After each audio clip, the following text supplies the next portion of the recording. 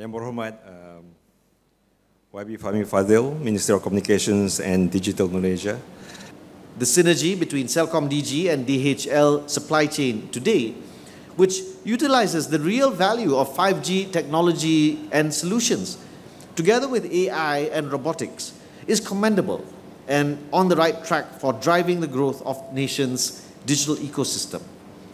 Aligned with the government's digital aspiration, Malaysia has the potential to be the ASEAN digital tiger, as collaborations such as today between CelcomDigi and DHL Supply Chain will potentially expand and significantly enhance the efficiency, innovation, technology adoption in Malaysia enterprises and the nation's digital economy.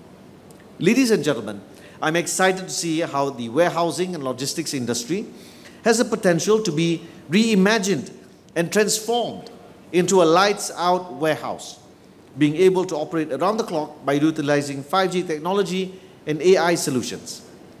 I'm also pleased to note that this implementation will not stop here and that both organizations are committed to expanding the adoption of 5G technology and solutions across DHL warehouses nationwide, as well as potentially collaborating with other organizations from other industries.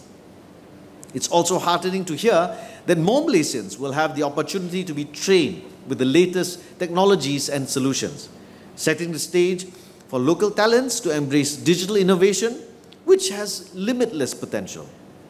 With innovation and technology being utilized within and across industries, I look forward to more digital transformation initiatives, such as those implemented today. This will not only improve the livelihoods of all Malaysians, but also drive the country towards a golden digital decade that spurs growth across all segments.